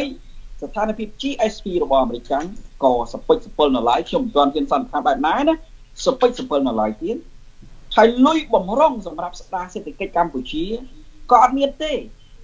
លុយបំរុងស្ដារសេដ្ឋកិច្ចកម្ពុជាអត់មានទេ ប្រជាពលរដ្ឋណាបើគាត់ដឹងអំពីកម្រិតដុតដាបនិងអសមត្ថភាពនៃការដឹកនាំសេដ្ឋកិច្ចរបស់រដ្ឋាភិបាលបច្ចុប្បន្នណាគាត់មិនដឹងព្រួយប៉ុណ្ណាទេពីព្រោះស្អីក៏អត់មានលុយបំរុងសេដ្ឋកិច្ចក៏អត់មានដែរត្រង់ណាដែលថាអត់មានយើងមើលតែមុន COVID-19 លោកតាសាដាមុន COVID-19 បើយើងនិយាយអំពីចំណាយរបស់ថវិកាជាតិខ្ទង់រង្វង់$8,000 លានក៏ប៉ុន្តែរដ្ឋាភិបាលរកមិនបាន 50% នៃលុយចំណាយរបស់រដ្ឋផងគឺរកបានត្រឹមតែ $3.5 លានបាទ$3,000 លានដុល្លារកន្លះទៅ$4,000 លានតែប៉ុណ្្នឹងមិនគ្រប់ 50% នៃចំណាយរបស់ថវិកាជាតិផងហើយដូច្នេះរដ្ឋគ្មានលុយបំរុងទេអាហ្នឹងនិយាយនៅមុន COVID-19 ផងណាចាឥឡូវ COVID-19 បីលោកដូច្នេះស្ថានភាពហ្នឹងរង្គើមែនទេរង្គើនៅពេលដែលយើងគ្មានលុយបំរុងសម្រាប់ផលិតបង្កើនផលិតកម្មដោយខ្លួនឯងហើយបើទោះបីជាមានលុយខ្លះក្នុងការបង្កើនផលិតកម្មដោយខ្លួនឯងពេលនេះការចាប់ផ្ដើមក៏មិនដឹងចាប់ផ្ដើមពីណាទៅណាទៀតដូច្នេះរដ្ឋាភិបាលហ្នឹងទាល់ច្រកមែនទេម្ល៉េះហើយតាមគំនិតរបស់ខ្ញុំទេក្នុងស្ថានភាពនេះរដ្ឋាភិបាលដើម្បីដោះស្រាយបញ្ហាណាគឺមានតែសម្រុះសម្រួលស្ថានភាពជាតិឡើងវិញបើអត់សម្រុះសម្រួលស្ថានភាពនយោបាយជាតិឡើងវិញទេដោះស្រាយបញ្ហាបានទេបាទគឺដូចបញ្ជាក់អំបញ្ញមិញអញ្ចឹងលុយបំរុងក៏អត់មានលុយសម្រាប់ចាយទុកឲ្យគ្រប់តែមួយឆ្នាំហ្នឹងក៏វាអត់មានផងដូច្នេះទៅស្ដារសេដ្ឋកិច្ចណាឡើងវិញបានវិធីដែលយើងអាចស្ដារសេដ្ឋកិច្ចស្រុកយើងបានគឺទាក់ទាញវិនិយោគព្រោះយើងអត់មានកម្លាំងផលិតកម្មដោយខ្លួនឯងយើងអត់មានលុយផលិតដោយខ្លួនឯងគឺទាក់ទាញវិនិយោគពីក្រៅហើយដើម្បីទាក់ទាញវិនិយោគពីក្រៅគ្រាន់តែសម្រួលស្ថានភាពនយោបាយឡើងវិញឲ្យមាន EBA វិញឲ្យមាន GSP មាននិរន្តរភាពក្នុងរយៈពេលយូរឆ្នាំទៅមុខឲ្យមានទីផ្សារនោះលើកទឹកចិត្តដល់អ្នកវិនិយោគឲ្យគេមកបោះវិនិយោគនៅប្រទេសកម្ពុជាក្រោយពី COVID-19 ហ្នឹងហើយប្រសិនបើក្រោយពី COVID-19 ស្អីក៏អត់មាន EBA ក៏កាន់តែរំភើយទៅ GSP ក៏កាន់តែមិនច្បាស់លាស់លុយបំរុងក៏គ្មានកុំថាឡើយលុយបំរុងស្ដារសេដ្ឋកិច្ចអត់មានសូម្បីតែលុយសម្រាប់ចំណាយបើប្រាក់ខែមន្ត្រីរាជការហ្នឹងក៏មិនដឹងយ៉ាងម៉េចផងតើនិយាយពីការស្ដារសេដ្ឋកិច្ចជាតិយ៉ាងម៉េចស្ដារអត់រួចទេអុកញ៉ាទាំងអស់ហ្នឹងក៏មិនអាចជួយលោកនាយករដ្ឋមន្ត្រីហ៊ុនសែនបានដែរបើក្នុងករណីតែ COVID-19 អុកញ៉ា700នាក់យ៉ាងតិចហ្នឹងមិនអាចនឹងជួយផ្គត់ផ្គង់នៅទូទាំងប្រទេសសម្រាប់ជីវភាពមករស់របស់ប្រជាពលរដ្ឋបានផងហ្នឹងស្ដារសេដ្ឋកិច្ចជាតិមិនបានស្ដារសេដ្ឋកិច្ចជាតិអត់បានទេម្ល៉េះហើយវិធីតែមួយគត់គឺរដ្ឋាភិបាលត្រូវសម្រុះសម្រួលស្ថានភាពនយោបាយជាតិឡើងវិញស្ដារស្ថានភាពនយោបាយប្រជាធិបតេយ្យឡើងវិញខ្លះយ៉ាងហោចណាស់បានខ្លះណាដើម្បីឲ្យសង្គមអន្តរជាតិគេមានសមានចិត្តនឹងជួយយើងតាមពិតទៅបើចាប់ផ្ដើមស្ដារពីពេលបច្ចុប្បន្នគឺសហគមន៍អន្តរជាតិគេអាចលោកជួយលើកករណីមនុស្សធម៌ច្រើនជាងហ្នឹងតាក់ទងនឹង COVID-19 ក្តីតាក់ទងនឹងការផ្ដល់ជំនួយមនុស្សធម៌ផ្សេងទៀតក្តីតាក់ទងទៅនឹងកម្មវិធីអប់រំសុខភាពដែលអាចជួយទៅដល់សុខុមាលភាពរបស់ប្រជាពលរដ្ឋក្តីកាលណាយើងស្ដារប្រជាធិបតេយ្យឡើងវិញគឺគេមានសមាជិកចង់ជួយគេចង់ជួយយើងតែម្ដងជាពិសេសអឺរ៉ុបជាពិសេសជប៉ុនដែលជាដៃគូរបស់សហរដ្ឋអាមេរិក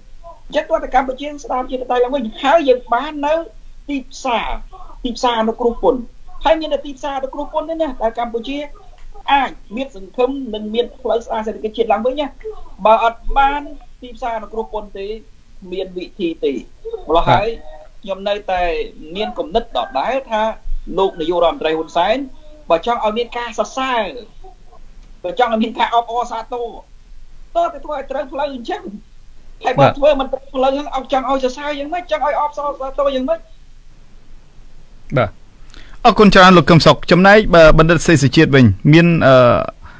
អ្វីចង់បន្ថែមដែរទេលើចំណុចនេះបាទជាចុងក្រោយសូមខ្លីបន្តិចមកបានដោយសារពេលវេលារបស់យើងដល់ទីបញ្ចប់ទៅហើយបាទសូមអញ្ជើញបាទសូមអរគុណជាចុងក្រោយនេះគឺខ្ញុំគ្មានអ្វីច្រើនទេដើម្បីជម្រាបជូនបងប្អូនជនរួមជាតិក៏ប៉ុន្តែខ្ញុំសូមផ្ដាំផ្ញើទៅថ្នាក់ដឹកនាំរបស់ប្រទេសកម្ពុជាយើងសូមមេត្តាធ្វើយ៉ាងម៉េចក៏ដោយគេហៅថាពង្រីកទំនុកចិត្តទៅឲ្យប្រជាពលរដ្ឋឲ្យបានច្រើនពីព្រោះយើងដឹងហើយថាប្រជាពលរដ្ឋគឺកំពុងតែទទួលរងនៅសម្ពាធផ្លូវចិត្តច្រើនណាស់ពីគ្រប់ជ្រុងជ្រោយទាំងអស់នៅក្នុងបរិបទនេះ ទី1សេដ្ឋកិច្ចទី2ការសេរីភាពរបស់គាត់ទី3ពាក់ព័ន្ធជាមួយនឹងវិបត្តិសេដ្ឋកិច្ចអីជាដើមហ្នឹងគឺសិតតែជាបញ្ហាដូច្នេះរដ្ឋាភិបាលគួរតែពង្រីកទំនុកចិត្តធ្វើយ៉ាងម៉េចក៏ដោយឲ្យទំនុកចិត្តហ្នឹងវាមានទំហំកាន់តែធំធេង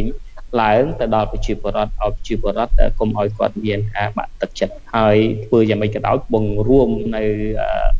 ភាពគេហៅថាទុកសោកឬក៏លុបបំបាត់នៅគេហៅថាការភ័យខ្លាចណាភ័យខ្លាចរបស់ប្រជាពលរដ្ឋអីទាំងអស់ហ្នឹងឲ្យបានល្អហើយចុងក្រោយមួយទៀតនោះគឺសូមឲ្យរាជរដ្ឋាភិបាលមេត្តាពិនិត្យពិចារណាសារឡើងវិញអំពីសំណើរបស់អង្គការសង្គមស៊ីវិលក៏ដូចជាប្រជាពលរដ្ឋរបស់យើងដែលស្នើទៅលើពាក់ព័ន្ធជាមួយនឹងការឲ្យរាជរដ្ឋាភិបាលជួយពាក់ព័ន្ធនឹងបញ្ហាភ្លើងទឹកបាទពាក់ព័ន្ធជាមួយនឹងបញ្ហាធនាគារពាក់ព័ន្ធជាមួយនឹងការបង់រំលោះទៅខាងក្រុមហ៊ុនអីផ្សេងៗទាំងអស់ហ្នឹងជាចំណុចមួយដែលរាជរដ្ឋាភិបាលគួរតែពិចារណាហើយផ្ដល់ចម្លើយមួយដ៏សមរម្យដែលអាចគ្រប់ភាគីទាំងអស់ទទួលយកបាននេះគឺជាឱកាសមួយដើម្បីឲ្យរដ្ឋាភិបាលខ្លួនឯងអាចបង្ហាញនៅភាពខ្លាំងរបស់ខ្លួននៅចំពោះមុខប្រជាពលរដ្ឋដែលកំពុងតែទាមទារឬក៏ចង់បានការជួយគ្រប់គ្រងយ៉ាងពេញទំហឹងពីរាជរដ្ឋាភិបាលដែលជាអ្នកបម្រើរបស់ខ្លួនលោកបាទអរគុណច្រើនបាទអរគុណច្រើនបណ្ឌិតសេសុជាតិនិងលោកកឹមសុខសម្រាប់កម្មវិធីនៅក្នុងរាត្រីនេះដែលយើងបានបកស្រាយច្រើនពាក់ព័ន្ធទៅនឹងបញ្ហាជីវភាពរបស់ពលរដ្ឋថាតើរដ្ឋាភិបាលគួរជួយប្រជាពលរដ្ឋបែបណាយុទ្ធសាស្ត្រគួរដាក់ចេញរបៀបម៉េចបាទនៅក្នុងនេះហើយគួរស្ដារសេដ្ឋកិច្ចរបស់ជាតិនឹងក្រោយ COVID-19 ហ្នឹងបែបណាបាទនៅពេលនេះខ្ញុំសូមអរគុណលោកទាំងពីរហើយយើងសង្ឃឹមថានឹងជួបគ្នានៅក្នុងប្រធានបទផ្សេងៗនៅពេលក្រោយទៀតបាទយើងខ្ញុំហើយសង្ឃឹមថាលោកទាំងពីរនឹងបានចាក់ថ្នាំបង្ការ COVID-19 បាទទាន់ពេលបាទហើយដើម្បីកុំឲ្យមានការឆ្លងរាលដាលប៉ះពាល់ដល់សុខភាពបាទសូមអរគុណច្រើនលោកកឹមសុខនិងបណ្ឌិតសេសុជាតិដែលបានចូលរួមនៅក្នុងរាត្រីនេះបាទសូមអរគុណសូមជម្រាបលាបាទសូមអរគុណបាទសូមជម្រាបលា